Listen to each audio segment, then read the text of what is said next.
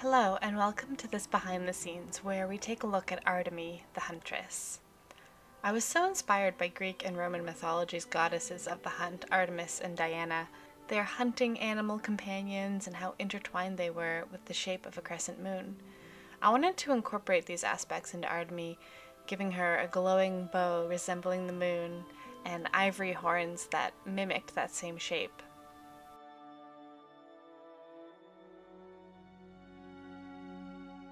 I started with a very simple base, using a brown dress that tapered in the front, keeping these repeating patterns of crescent moons and triangles going through the piece.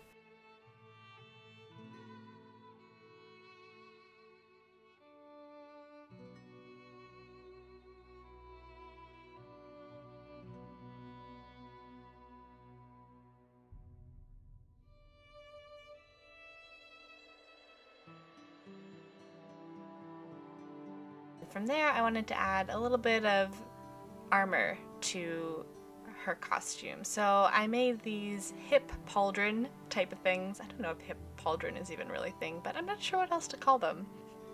Anyway, these little armor pieces that would hang from either side of her hips. And they were this triangle shape, and I made it out of EVA foam and then used more foam essentially to just kind of build it up and give it a little bit more structure and depth.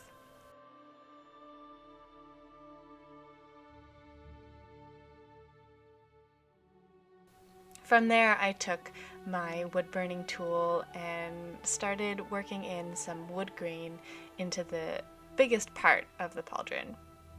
I'm just gonna call it a pauldron. Honestly, I don't know what else to call it.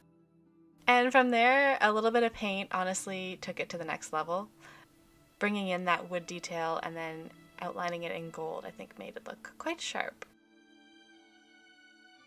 I decided I wanted to make a little bit of a corset that would kind of go around and cinch the waist and give a little bit more shape. And I wanted to stay true to what I had started, so I gave that a wood texture as well to match with the hip pauldrons. Giving it a base coat of brown and then going over it with a darker brown just to really kind of light wash. So I kind of just went all the way over it with this darker color and then going back with a damp paper towel and just taking a little bit of the excess off, mostly just what was on the top, so that those deep grooves and ridges that make the wood texture what it is get the depth of shadow that really brings a more dimensional look to it. Now the horns. The horns were probably the most difficult aspect of this for me. I really struggled with them. Originally, I'd wanted to have them glowing as well, so I had tried a few different rounds of making it with foam and then carving it out, and I wanted to put like lights inside, but ultimately it didn't really turn out. It just kind of ended up looking gross. Just very raggedy. And so what I ended up doing was making that same EVA foam base horn and then covering it in an air dry clay, and then going in with a mixture of an X-Acto knife and a wood burning tool to kind of engrave these ornate shapes into it to again give it a little bit more richness. And so I gave it a couple coats of this ivory color. I wanted it to look a little bit more natural.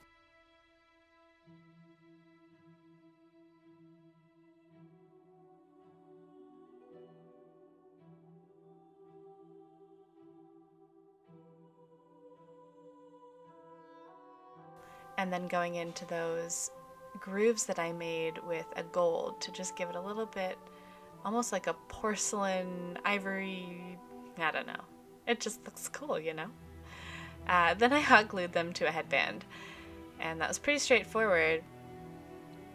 I also added little bits of fur and some armbands and some gold detailing to the corset, making an arrow as well to go with my moon bow. And from there we take it into Photoshop and begin really setting the scene, adding in our little wolf by wolf until we have a pack and bringing that glow to that bow. My model was amazing and such a sweet, sweet soul, and it was so incredible to get to create this with her. And here we are at the end with Ardemie the Huntress and her pack. Thank you so much for spending this time with me, and I will see you in the next one. Bye!